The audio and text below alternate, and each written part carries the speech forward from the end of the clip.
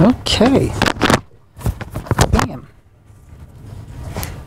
Oh, and I had a question.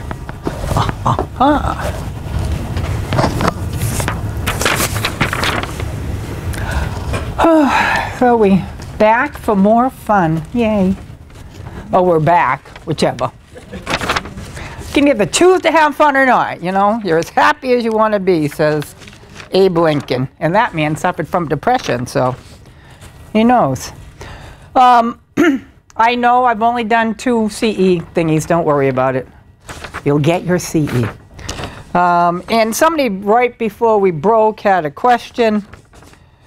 If they can't get the carrier to add the assisted living endorsement for somebody in a facility, what about an HO4? Well, an HO4 would always work. They created the assisted living endorsement because no companies wanted to do HO4s for people living in assisted living or nursing homes. So it's always up to what the company will do or not. And the assisted living endorsement theoretically doesn't apply to the HO91. It was created with the 2011, but companies can do whatever. Has anybody here used the assisted living endorsement? You know, if people go into assisted living or nursing homes with assets, they might want to think about that from a liability standpoint. In assisted living, you can bring contents, and that's an endorsement you add to your homeowner's policy. But unlike the other members of the household, you start off with a smaller limit of contents, like it's 10,000 of contents. If I add you as the other member of household endorsement, you're just part of my insured repertoire, and you can have the entire coverage C if you needed to. But this starts like, I think, with 10,000 of contents and only 100,000 of liability, which normally, how much liability y'all sell on a homeowner's policy? 500,000, a million, you know, whichever is available. As far as ISO is concerned, they capped it at 500,000, which would be in PIUA. But a lot of your companies allow up to $1 million. Why not? And then if, you know, when they buy an umbrella, it just starts that much later and goes that much longer because the underlying liability is not that expensive. You know, for a homeowner, auto gets more expensive. But with the assisted living endorsement, that starts at 100,000. So if I have a $500,000 limit on my homeowner's policy for all the normal liability issues, that endorsement doesn't get it. I'd have to, if I want more than 10,000 of contents, ask for more and ask for a higher liability limit. It is kind of like a separate policy attached to my homeowners, but not every company wants to do it. And a lot of us don't think about people when they go into the assisted living, and certainly not the nursing home. But okay, so I'll wait a few more minutes before I do a check-in. Don't worry. Okay, where were we? You know, whenever I break for lunch, it's like my mind goes into oblivion. It's like, I'd rather just go straight through, stop early, and be done, isn't it? You know, it's why my mind works. And I always wonder, this is stupid. They said we're going till 5 o'clock. Well, on that, as far as I'm concerned. Say that TV land? Oh, I can. I didn't swear. I went phooey. But I just, anything after 4 o'clock, but I have to go past 4 o'clock. I have to go closer to 4:30. Ew. We'll see. So I wasn't sure how long this outline's going to last. I never know until I do it. But I added more stuff into my PowerPoint presentation just in case. Just in case I run out of things to say and you all don't ask questions. But thank you for you all in video land asking questions, and certainly you people here too. So we had said before we went to lunch that Munchkin has a mass auto policy, has a significant other. That's nice.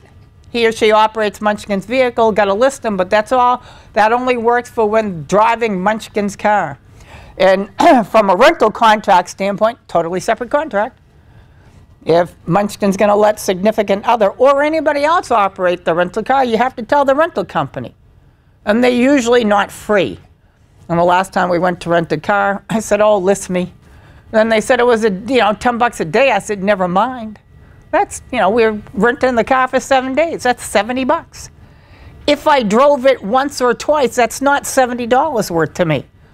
I'll just do what I always do. sit in the passenger seat and tell my husband how to drive. I'm trying to get better about that. That's the only thing that we argue about these days. So I now have a game on my phone that I like, Pyramid Solitaire. So if I just do that and don't look up, I'm all set. Okay, so violations, detrimental. And when you do rent a car, you have to do it with a credit card, correct? And you've just given them your credit card limit. And they will take it. If you bring that car back broke, not happy little campers are they. And they'll assume about how much it's going to cost, and they can reserve that on your credit card, and you gave them the right to do that by signing your name and not reading what you said you were going to do. Excuse me? You can get insurance with the rental. You can get the loss damage waiver that hopefully absolves you of all guilt. People say, should I buy the loss damage waiver? Yes. My standard answer is I have no clue what you should do. I really don't know. I don't know. All I know is I prefer to buy the loss damage waiver. My husband prefers to use his credit card. Loss damage waiver, before I buy it, I ask, does it absolve me of all responsibility? Because if it doesn't, it's next to worthless. Some of them are just collision damage waivers, and all they do is waive your collision deductible. It's like, woo! Yeah. Now, I'm not spending $10 a day to waive my deductible. It's just that, to me, is ridiculous. I want it to absolve me of all financial issues should I bring your car back broke. But then if I do that, I have to read the contract, because that's what it is. And I can void the contract, and all those things just voided the contract. And then I spend X amount of dollars a day, and you're taking it. And I can't, you know, and I'm up a creek without a paddle. So I say, you know, buy it, but before you do, ask, does it absolve me of all responsibilities? And then read the contract. They have generally a driving under the influence. Oh yeah, by any person if there is a reasonable evidence they were under the influence of narcotics, intoxicants, or drugs. So, you know, drinking and driving is illegal in every state. But we saw earlier that it's not excluded under my auto policy, correct? But if I bought the loss damage waiver and they find out I was drinking, did I just void the loss damage waiver? And then you have to take it one step further. Did I just lose consent to the owner by doing this? And if I did, does that mean I can't even get back to my mass auto policy? It could. So now you've just thrown more money at a problem, and it just became a bigger one. So I don't know if you should buy it, but I sure as shooting know you should read this, whether you do or don't. Because if you violate the contract, you might have lost consent to the owner, and then you don't even get your rotten little mass auto policy to be there, paying actual cash value, which no rental company accepts, because they all ask something else. But I don't know. My husband and I disagree over that, and it's like, whatever. We generally don't rent expensive cars, so if we bring it back broke, it wouldn't be the worst thing in the world. That's the way I look at life. We're not renting Lamborghinis here. So, I don't know. But you authorize them to destroy your card. And I do tell people to look at the car before they leave the lot. And I mean, look at it. I mean, I almost bring a magnifying glass. You know, is that a little scratch or is that just dirt? And then I want you to circle it on that little piece of paper that looks like a car. And then I don't believe in express drop-off either. Because I want a human being signing off that the car came back in the same way it left, and they checked the rotten gas, because somehow they charge, what, $12 a gallon? You know, kind of like another extortion. Not that I didn't mean that. But they certainly charge more than any gas station in the area does. And I figure they can't tell the difference between 12 miles of me using a gas of full tank. And so I want them to check it off. Some busy little people believe in express. I don't trust anybody, and I tell them that. I said, see, I work in insurance, and I don't trust you people. And they laugh. I said, no, I'm not joking. I don't trust rental companies. So, okay. So significant other is driving the rental car. They have he or she has an accident. What will Munchkin's personal umbrella policy do? I don't know, but nothing is probably, because if she's not insured under the underlying auto, which he or she is not, unless he or she is driving Munchkin's car, then depending on how it reads, but I don't see how it could respond. So there's always a possibility, but I doubt it. I'd have to see the definition under the personal umbrella. And I really have not read an umbrella that, unless you're related to me, that the umbrella will do anything for you unless you're driving my car or maybe in my household or added as an additional insured on the underlying. Drones! Yay! A lot of people are buying them. I mean, they always had them. They were just not called drones years ago. They were just, toy helicopters. Now they're drones. And people do dumb things with them. So, significant other bought Munchkin a drone for his birthday. $5,000, that's a hefty little amount. And that's not really an expensive one that's going to be of any ilk. Is it covered under the HO4 should it get damaged? No. I mean, the homeowner's policy, well, the HO3 especially, addresses everything I own. And actually, the HO4 does. We're just assuming you don't own building, right? But everything I own is addressed in the homeowner's policy. Everything I own either falls under real property or personal property, correct? And then in personal lines, we separate real property into two categories: the dwelling and the other things on the property. Coverage A, dwelling; coverage B, other structures. And then everything else is what? Coverage C, personal property. Personal property really just means movable. That's about what it means. And then under personal property, we start off doing what? Covering everything an insured owns or uses. The world is at your feet. And then, no. But we do. We don't take everything away, but, I mean, we look at how this is not buy one, get one free. So if an insured has other residences, will we limit the overall value at another residence? Yes. And the HO 2011 decided storage is an ugly thing too, so it limits that. But we've got that overall dollar value limitation, certainly at another residence. Okay. And then we have some special little limitations of coverage just for you. Actually, we call it special limits of liability. That actually sounds good, correct? It should say not so special limitations in coverage, because the first paragraph covered everything up to the value of it. So I always need to go through those categories. Is there a category for aircraft? No, not in the ISO policy. Is there a category for watercraft? Yeah. Is there a category for trailers? Yeah, but not aircraft, okay?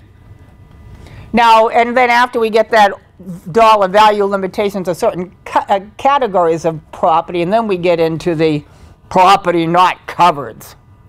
That means don't worry about the value of it because we ain't paying for it anyways. And do we see aircraft pop up there? Yes, we do. Because airplanes can be very expensive. But in the concept of aircraft, we give back something. So drones end up being covered for the value of the drone. It's just when it comes to covered property, what happened to it? Is it a covered peril? But, drone, unmanned aerial vehicle, or remotely piloted aircraft, we can't just say toy airplane anymore. We're going to have fancy terms for it, but, drones. And HO 91, we, under property not covered, under coverage C, aircraft and parts, period. And it used to stop there. I think 76. And I can't remember whether it was 84 or 91 that we then added. Aircraft means any contrivance designed or used for flight, except model or hobby aircraft not used or designed to carry people or cargo. Is that not what a drone is? Or at least that drone. Can you fit in it? No. And it's not designed to carry property. Are there some drones used to carry stuff? Yes. And are there big drones? But even still, they're not, drones as a general rule of thumb are not designed to carry people, because that's what an airplane is designed for.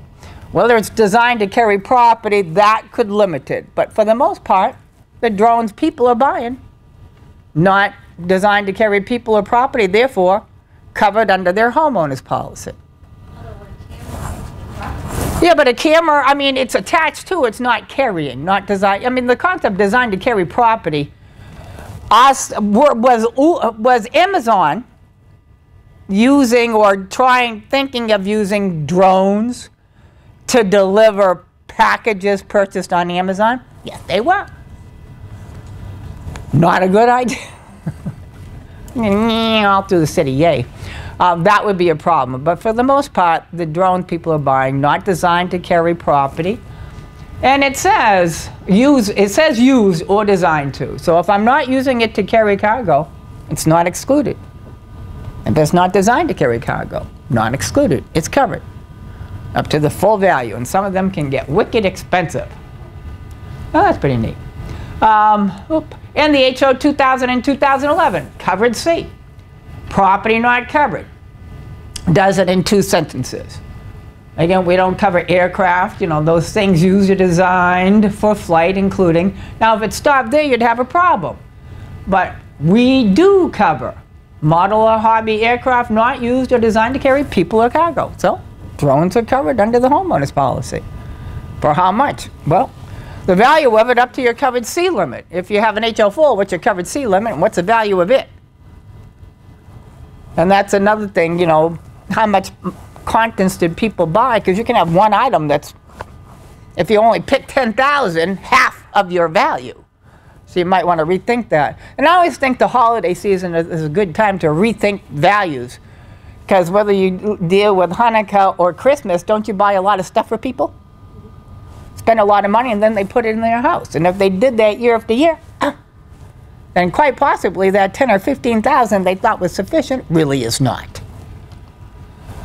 Now, if you use it for business, is that not a special little limitation of coverage just for you? So, under the homeowner's policy, a drone used for business, you're not going to get $5,000 worth of value because we limit on the residence premises coverage for business property and off the residence premises property. And then from a liability standpoint, if you use it for business, you're going to have a problem. But from a liability standpoint, I remember years ago, and it's why, and I can't remember, it's been so long, whether it was 84 or 91 that they put it in. But prior to that, somebody had a radio remote helicopter, and it took a nosedive right through somebody's very expensive glass greenhouse. And before we gave back, except when it just says means any contrivance used or designed for flight, was that a problem? And so the homeowner, you know, the owner of the drone got sued, and the homeowner's policy said, you got a problem. And it was after that that ISO said, oh, it's, you know, we'll put it into the policy. Now they're rethinking that because now are more people buying drones than had them maybe 30 or 40 years ago. But at this point in time, the 91, 2000, or 2011, if it takes a nosedive, and you're not aiming it at somebody on purpose, then BI and PD could happen, could be covered. I'm in St. Martin last year. I'm sitting under the umbrella, and I said, and then what is that irritating noise? And I look up, there's a drone with a camera. Taking pictures, not of me, because I'm old and you don't need a picture of me, but just, it's like, thinking, I know, could be, not me. Oh, so we cover BI or PD in HO 91, And the same thing with HO 2000 and 2011, though it's done differently. HO 2000 and 2011 has more definitions. At the beginning of the policy, we have a definition. Aircraft liability means, hovercraft liability means, motor vehicle liability means, watercraft liability means. And aircraft liability, for the purpose of this definition, aircraft means any contrivance used or designed for flight, except. So since I'm talking about something not designed or used to carry people or property, then the aircraft liability definition means nothing to me, correct? And so therefore, when I see the aircraft liability exclusion, I say, I don't care. Because by definition, it's not what I worry about. So the 91 does it one way, and the HO 2000 or 2011 does it the other way. But either way, you've got contents coverage, you've got liability coverage. So that's a good thing. Hey. Business use, under the 91, 2000, or 2011, you get a problem. Business use, no matter what the addition is limited to 2,500 on the residence premises. It's just 91 is a little bit more stringent, used at any time in any manner for any business purpose. Which means if you use it once, it's always limited, which is, you know. The HO 2000, 2011 says primarily used. But if I bought it for my business, and there's a lot of businesses that use drones. Realtors use it, insurance companies use it, you know, any auditors use it, towns, you know, it's easier to go out and look at things, take pictures, aerial views, and decide whether they want to insure you, or so all sorts of businesses use them. Excuse me? They don't really want to insure for business. Well, yeah, well, that's the commercial lines, they don't have the give back for. So the CGL doesn't cover it. And the property policy only covers it when it's on the premises. So, yay. When it's in the air, forget it. Yeah. There are some specialty markets. Yeah. And it would have to be a specialty market.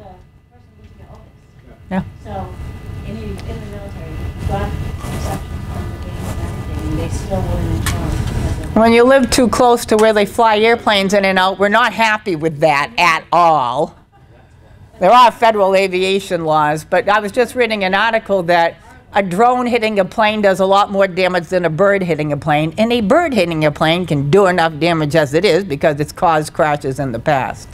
So, so be limited contents, and then off the residence premises, it's either 250, 500, or 1,500. So, business drones, limited contents, and absolutely no liability at all, none. And obviously, you're going to have to search the market for specialty markets. So, I said, drones hitting person, and actually they had some, and I didn't want to. I thought they were a bit graphic of the people's heads that got hit by a drone. So I said, I guess I won't do that. That's a little bit eerie. So I got they just did a little crash dummy. I said, good, we can watch that. We watch that with automobiles all the time. So if you're using it as a weapon, pretty much that's intentional. Intentional loss is excluded, but accidental, I'm thinking, I think when you work in insurance, does it skew the way you look at life? So when I'm on the beach and I'm seeing this drone, I'm thinking it's going to crash, it's going to hit people, it's going to, it's like, Life was better before I worked in insurance, but it's been so long now I can't remember. I know. Up until I got out of college. And even then in high school and college I worked part-time. But, so, do people put cameras on drones? And this drone did have a camera on it, but it was there for a kid's birthday, and it was doing aerial pictures of the kid's birthday. And then, like my friend who, when he's got his camera at St. Martin Beach and sees an interesting woman in the topless segment, I'm sure it was taking pictures of that too, but I don't know. So, if you make things public, before you post things that have people you don't know in them, aren't you supposed to ask their permission? Really? Well, from a business standpoint, you sure are shooting on, because newspapers are very careful about that, but really. And certainly if you got a camera on yours, could you be flying over and seeing all sorts of things that maybe people behind walls or, you know, fences really don't want to be seen, and that's exactly why they put that fence up. I mean, but people do the darndest things. Look at that, we can spy on everyone, yay! And privacy can be a problem. If you have the personal injury endorsement on your policy, which you should, it has a business exclusion always. But, you know, if it was innocent and then somebody wasn't happy about that, then your policy could respond when they sue you and say, take that down and make sure that nobody ever sees it, all that. Massachusetts does not have specific drone laws. Some states do. We haven't done that yet, but there's federal laws. And people that have drones really need to know them if they're going to be flying anywhere near where airplanes come and go. Because generally you probably won't get up high enough once the plane is up there, but if you're anywhere near an airstrip, you have to, you know, go by federal code. And, no, I didn't put it here somewhere. Where is it? Up there. This is not in your book, but I just found another article for people that do have drones. There, you know, there's a smartphone app they can get. And it's Before You Fly. And if they can have it on the phone, and then they can look to see if there's anything in the area. This came about because of the wildfires in California. That you get people nosy with the drones, plus insurance companies, but that's not nosy. But then there's planes trying to put the flames out with, you know, the chemicals. And you know, your drone is interfering with things. So it can, you know, pretty much tell you where you can use it, why you can't use it today, and blah, blah, blah. So if people have a drone, you could be helpful and say, you really should get this smartphone app. And from a personal injury standpoint, if you do have a camera on it and take videos or pictures, you know, and post them, I hope it's not with maliciousness in, you know, because not only is that the act would violate the rights of another and would inflict personal injury, can be excluded, but you just posted stuff and you weren't really looking, and then somebody says, oh, look at that, that person's naked.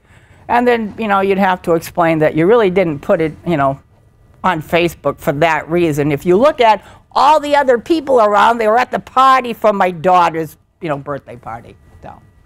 And then certainly you get a photo and then you Photoshop it. Well, now you're doing something intentional. So. Okay. And of course, ISO has now recanted their way of putting coverage back in the policy, so now they've created endorsements. And these are endorsements I don't want to see on my homeowner's policy should I have a drone. Aircraft liability definition revised to remove exception for model or hobby aircraft. So now aircraft liability means, and aircraft means any contrivance used or designed for a flight, including but not limited to. So there's no exception for not designed to carry people or property. So now no coverage. And we have another one for personal injury. So we've created endorsements to take coverage away. Commercial lines created endorsements to give coverage back. We created endorsements to take coverage away. So if my insurance, do I know what kind of toys my insurance owns? Only if you talk to me every year. Is an insured necessarily going to call up and say, I just spent $4,000 for a drone? Maybe yes, maybe no. But I might want to make sure I know. And for you people out there in video land, I just want you to do, this is your third, you haven't missed any. Ooh, that thing's a pain in the neck. Chicken. Okay. So you have to minimize your screen, type in your name, bam, and then a thank you will appear, I guess, and that will be 3, just 3. This is just the third one, just 3. No, you haven't missed one. No, I didn't do one right after lunch to try to make you not get your CE. I don't work that way. Okay, I work for you, as the saying goes. So we don't want to see these endorsements. They were created in 2017 They are approved for use in Massachusetts. Does a company have to use them? No. So, whenever a policy gets renewed, do your companies, like, I'm on a renewal basis, company hasn't changed edition dates, do they send me the whole policy with all of the policy language every year? No. But if they add something or change something, do they send me a copy of that endorsement? Yes, they're required to by law in Mass and New Hampshire also. That if something changes, they have to let me know. And so if it's a 2014 endorsement, they accept it in 2014, do they have to send it to me again next 3 years? No, you get it once, you attach it, and if you lose it, that's really too bad. So this would be something you'd be seeing if the companies choose to use it. Okay, page 72, buying a home, getting sick of apartment living. And the insured says, hey, why is the limit of insurance different from what they are paying for the house? And the bank says, why is the limit of insurance different from what we are mortgaging? That's probably where the discussion will come from. Ordinance of law, you all selling that? I think it's a darn good idea. Yes, I do. Especially in New England, but anywhere, and even on a brand new house. So page 73, market value. I don't care what you paid for that house. I really don't. I don't care if your mother gave it to you for a wedding present. What you paid for it is immaterial. Market value just means, you know, what somebody will pay for it. And a bank, from that standpoint, before they loan you money, do they pay somebody to do a comp and an appraisal to make sure they're not loaning way too much based on what other comparable houses in the area sell for? I don't care what it sells for. I care about when you have a loss to it, what we have to do for repairs. And you know, being in insurance in the 70s, I remember gas lines when I was in college, even in odd days. Yay. I remember when gas doubled in price. Of course, I remember it again in Katrina, after Katrina, but still. And in the 70s, people, you know, oil got really expensive and big old houses really tanked from what anybody could sell them for. And people would pay $70,000 for a house, and then back in the 70s, we'd say, oh, and we're going to insure it for $275,000. They say, what? I only paid $70,000 for it. Well, I don't care. That's because it's got 14-foot ceilings and no insulation, and to heat that sucker is more than you make in a year. That's why it got devalued. But when it burns to a ground or it's seriously damaged, it's got wainscoting all around all the walls and all this chair rails and all this very expensive molding, because it was built in the early 1900s or late 1800s, because you live in Haverhill and we're on Merrimack River, and we had a lot of merchants' homes, which now you can get for a song and a dance. But when they were new, they were magnificent, and that's what we're paying to replace. Well, I don't care. It really doesn't matter. Those of you that deal with MPIUA and have older homes, I hear they have hefty valuations. Is that true?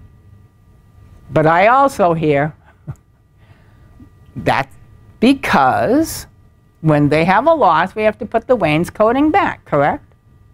If they've got plaster ceilings and plaster walls, we don't put sheetrock up. That's what I hear. I tell you, sheetrock is cheaper than plaster. You disagree? No, I'm just laughing. So, oh well, I don't care what you paid for. It's immaterial. Now, banks, on the other hand, they think, well, the mortgage for that home is $500,000, and you want to give me a limit of insurance of $300,000, and that is just not acceptable to us. Have you had that problem? And again, I say, I don't care what's acceptable to you. Banks want copies of the MSB that you calculate out the replacement cost of. I know. If it's not equaling what they See, banks, want it to be. Their mortgage includes what? Land and location. Location, location, location. You know, a location overlooking the ocean costs more from a market value standpoint than the same house located out in the boonies, correct? Could be the same house built by the same builder, the same year, same materials. And one you pay $1 million for, the other one you pay $200,000 for. Same house. It's all about land and location. And we don't insure land. In fact, we specifically say we don't do land under coverage A, and we don't do land under coverage B. Under coverage A, the dwelling, the only thing we don't cover is the land on which the house sits. Everything else to do with that house we cover. And we don't cover other structures, land. And location, does location influence the replacement cost? Yes. Yes, it can, but not to the extent it influences market value. I mean, labor out in the boonies might very well be cheaper than labor in a more metropolis area. And I was astounded one year when I get a Home Depot ad, and I'm living out in the boonies, and I'm teaching in Springfield, which is more urban than where I live. I said, well, I hate paying sales tax. I really do. I live in New Hampshire. Live free or die. No sales tax. Yay. I have to really want something to buy it in Massachusetts. And I grew up in Haverhill, again, on the border. If you were going to buy something that involved sales tax, you just went over the border to Plaistow in New Hampshire. No sales tax there. You people on the Cape, you got a long way to go to avoid sales tax. But, you know, so I think, well, I'm in Springfield and I really want it and I don't want to wait, so I'll buy it. And when I got there, it cost more. And I had the flyer with me. And the person said, if you look at the flyer, it's got a zip code on it. And even Home Depot doesn't charge the same rate. I didn't realize that. So location can influence price, but not to the extent market value does. But in Massachusetts, we have a law that the banks can't ask. If they write more than, where is it, 5? So not require, well, maybe I didn't put the whole thing, that they can't require more than the replacement cost of the buildings. And, you know, in New Hampshire, in excess of the value of the buildings on the real property. And in Maine, I didn't give you all these, but if you need them. So Leo's asking if you forgot to sign in. Did you sign in? Is that what you just did? No. Oh, no, I did a check-in. Yes, I did. Yes, Leo, I did. Keeping track of me, that's good. I haven't done the sign-in for you guys yet. That we'll get to. In Maine and in Connecticut. Actually, the only state in New England that doesn't have a law is Vermont. I guess banks are friendlier there. I don't know. So if you need, and I even have the New York one. If you need it in any other state, let me know. I can send it to you. Rhode Island. Oop, excess up. So they're not supposed to ask me. So then when you tell them this is a value, then they want the copy of the valuation. Can you send that? I mean, are you supposed to send that? She said, probably not. I mean, technically, again, I don't care. It's not my problem. Technically, that's proprietary information owned by whom? The insurance company. No, not the insured. It does not belong to the insured, nor does claims information belong to them either. It belongs to the insurance company. So technically, I should be asking the insurance company. Just saying. I don't really care. But technically, it's not yours and it's not the insured's. But if I do send it with or without the insurance company's permission, I would send it with a disclaimer stating that this valuation is based on company XYZ software evaluation, the questions asked by company, and the answers given by the insured. Because I ain't guaranteeing anything. The only guarantees in life are what? Death and taxes. Insurance does not influence that at all. So I would do it with a little disclaimer, just saying. Because if you ask me what our house is made out of, you ain't getting what the value of that house is. I just give the phone to my husband. I have no clue. I don't know, nor do I care. So he's the one that knows that stuff. It's a house. I walk inside. I, open the door with the key. Yay, here I am. I know I have hardwood floors. I didn't know there were 75 kinds of hardwood floors to have. I don't know what they are. So you need to ask somebody that knows what they're doing. And that would be my husband and not me on that ilk. How many of you use tax assessor information? That's only one thing. You don't just use it, correct? No, no, no. Good. Because, It's not like a baseline. you know, We don't have the MLS. I can guarantee you. Because most of the time they're wrong. Oh, I know they're. If we're talking about Irene and Bud's house, they're always wrong. I have yet to have a brand new house. Never owned a. I slightly used or gently used, as the saying goes. And so when you put in the construction date and the type of house, unfortunately, since I left Haverhill, everything I've owned is a raised ranch, for crying out loud. I so wanted a basement the last time we moved. I don't know why. Other than I haven't seen one since 1993. I wanted a house with a basement. Did not happen. So when you put in the type of house and the construction date, doesn't that company software automatically go bing, bing, bing, bing, bing, bing, bing, and come up with a value, which is average? And I don't care. Houses after the 70s always put some wall-to-wall carpeting in. And I don't have wall-to-wall carpeting in my house because my husband's a cat lover and I'm a dog lover.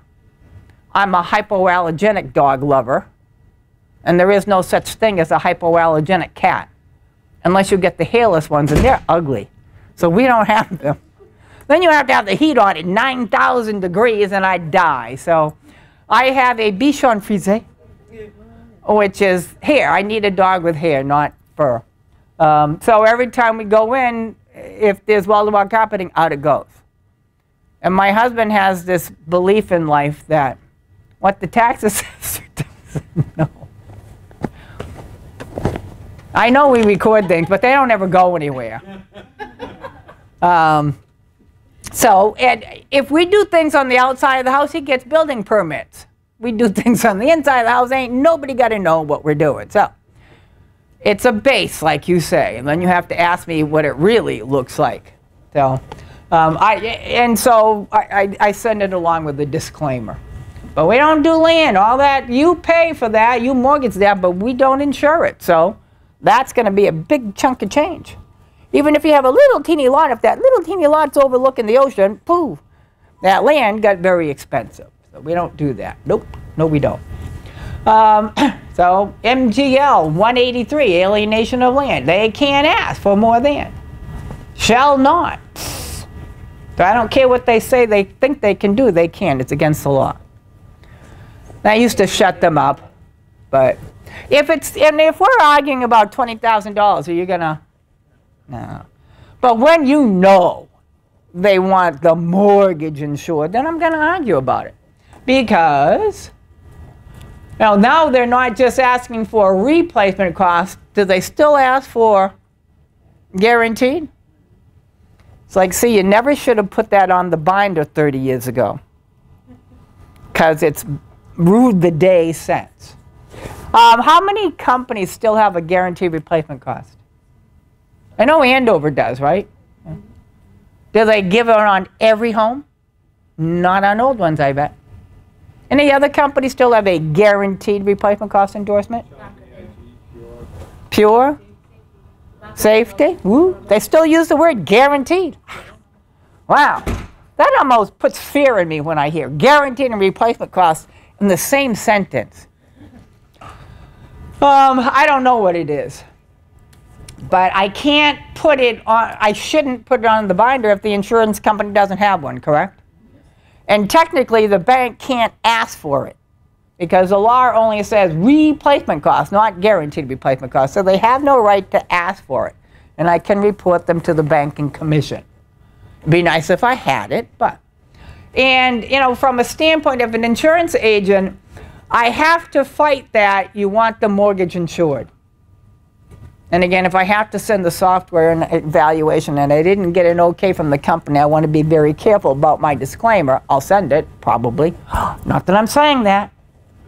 But, you know, when you value somebody's house, if you put the same information in 5 different companies, do you get the same value 5 times? So do you ever know what the value of anything is? No, you don't. It's that company's guesstimate, really. That's all it is. I never know. I said, this company says. And I'd end with, you know, do you feel this is enough? Because I don't know. I do not know. I have no guarantee that house burns down to the ground that this is enough insurance. Do not know that. I might argue that some companies overvalue, but I don't know that either. Do we pretty much always add an endorsement of some type to give them more insurance during the policy period than shows on the declarations page? Yeah, I think we do. I think in my day, it used to be called Inflation Guard. Anybody remember the Inflation Guard endorsement? It still exists, but y'all don't sell it. Because theoretically, there's no inflation anymore. You used to have to pick a percent. Now we give you 2 different options, pretty much. So, our homeowners policy pays losses if we insure to at least 80% of value, which should always happen if you've talked to me at least in the last few years. And pretty much this is where we are. The replacement cost of that part of the building damaged with material of like kind and quality. Massachusetts, this is the ISO language, essentially 91, 2000, 2011. And we value the house based on where it's located today. But can I replace elsewhere? I mean, the ISO language says you bought it, you live on 10 Green Street in Winthrop, Mass. That's how we value the rebuilding cost. But as far as ISO is concerned, you can take it and build your brand new house in Florida.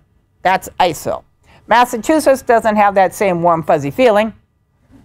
It says your tax dollars are not leaving the Commonwealth of Massachusetts, and whether it's the 91, the 2000, or 2011, our state of mandatory endorsement, which all companies have to utilize, pretty much say, okay, we'll rebuild. You can rebuild other than in Winthrop, but you won't get replacement costs unless you rebuild where? Massachusetts. We modify it. Reading this, it says, this is a loss settlement provision, correct? About replacement costs. As long as you carry 80%, we pay like, kind, and quality. Life is, you know, we're not talking ordinance of law yet. And we pay replacement costs if you replace within the Commonwealth of Mass within 2 years. Well, I guess when insured, can there be some disagreement between insurance companies, contractors, and building inspectors? Can there? I mean, of course, Irene. Can it take time to get the building permit to begin with? Yeah. Then you got the argument between the town, the company, the contractor, and what authority does the insured have in all this? None. Absolutely none. So I guess it took like 2 years and 2 months to get everything done. And then the adjuster denied the claim. And the agent said, can they do that? No, they can't. They're misreading this provision. Does this say you don't have coverage after 2 years? No, it says we don't have to pay replacement cost if you don't replace in the Commonwealth of Mass within 2 years. And shame on that company if you're just barely over the 2 years. Shame, shame, shame. Shame. I can't say shame enough. Shame. No, it just depresses me when we look at why we don't have to pay claims in an insurance policy, because that's not what it was designed to do. Take your money and do nothing. No. And when I'm the innocent bystander praying to get back into my house and getting it repaired, and then say, oh, we don't have to pay the claim at all. Oh, puh. And even invoking the replacement cost provision when it's barely over 2 years and it was not my fault. No, okay. Where are we going? I don't know. I got off on my tangents. Be still my heart. So I can replace anywhere in Massachusetts. Okay, bam.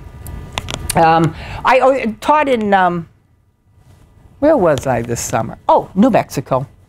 And this guy was also an agent for California. Lucky we don't have this. Ooh. Knock on wood. We live in a part of the country that really doesn't appear to have widespread destruction, correct? Some of us lamented at lunch that we're agents on the Cape and that goes up and down as two other companies want to insure down there. They're all, you know, they deal with these mathematical models that just guess when the big one cometh. Well, when was the last horrible hurricane in New England? Gloria. I mean, that was what, in the 30s, for crying out loud? I mean, really, we had northeasters that are worse than some of the last hurricanes that we've had. Bob. And that's the one they said. But that was, I mean, we've had northeasters worse than that. So come on. We are getting tornadoes. People remember tornadoes 30 years ago? I don't. We're getting them now. But we don't have wildfires. Because actually we have water and rain out here, and we can actually put a fire out. But if you had widespread destruction, that limit of insurance that seemed so good at the beginning of the policy year, can it be totally off of what happens now? If you have widespread destruction, does it cost more to fix things? Yeah. That's American greed. That's capitalism at its best. Yay. And unfortunately, other parts of the country have that more than we do. But you never know. And so we try to, deal with that. So on page 76, if a company has a guaranteed replacement cost endorsement, I'd like to see it just to see what they're saying these days. This is ISO's answer to guaranteed replacement cost. Because we don't like that word guaranteed. It's like all risk. Like, what does that mean? You. Guaranteed, you. We have additional, oh no, this is not it, sorry. Next one, specified additional amount. This is what I call glorified inflation guard. Because back in my day, you'd pick like 8% or 10% or 12%. I remember 12% inflation. Hey. This you get like what, 1.25, 1.50? So it increases the amount, but it only increases coverage A. And if there's a serious problem, and you have another structure, wouldn't that cost more to rebuild too? And wouldn't your contents cost more to replace too? So this makes a bank happy because they don't really think about the rest of the structures. And they sure don't care about your contents. So it's additional amount. It's glorified inflation guide, 1.25, 1.50. You have to start with the company value. If you don't like what they spit out and want less than that, you don't qualify for this. At least that's the way the ISO endorsement reads in the rule. And pretty much if you start to muckle around with your house during the policy period and you put more than 5% of coverage A in it, what are you supposed to do? Call us, because if you don't, you just voided the endorsement. Not the policy, the endorsement. But it could shut the bank up. Does it shut the banks up? Because you put specified additional limit line, 1.50. Here, I can show you the math. Does it make you happy now? I don't know. Yeah, but it doesn't do anything with ordinance or law. It still has the same replacement cost. Replacement cost of that part of the building damaged with like, kind, and quality. What you had is what you get but new. And if it ain't broke, we don't fix it. Which banks don't always understand. This is ISO's answer to guaranteed replacement cost. Additional limits of liability. So it's a premium to get it. ISO suggests 15%. That's a lot of money. And then, you've got to use their value, whatever the value is. And again, if you muckle around the house, you've got to tell us. But what it does is, if during the policy period you need to activate it, we actually endorse the policy. So if it started out at 100,000 and that was right, but then you had that tornado rip through and it got a bunch of, area in its path, And now, because there's not enough contractors to go around, to rebuild my house costs $150,000. Do I have $150,000 in coverage A? Yes, I do, because I got whatever you need. And then you physically endorse the policy. So if you endorse the policy, what's that going to do to B, C, and D? Increase them. So this is, you know, it could be worthwhile. It just costs more. It gives me what I need for coverage A, not ordinance of law, same materials. But it gives me whatever I need to rebuild as it was. And then it increases B, because if I have a separate garage and it costs more to rebuild my house, won't it cost more to rebuild my garage? Yeah. I get 10% of a higher limit. Hopefully that will be enough. And more contents. That'll cost more. And I have no idea what your company's specific endorsements do, but not my problem. And speaking of that, ordinance of law, let's take a break, because you've been paying attention for 55 minutes. How good is that? See you in 10.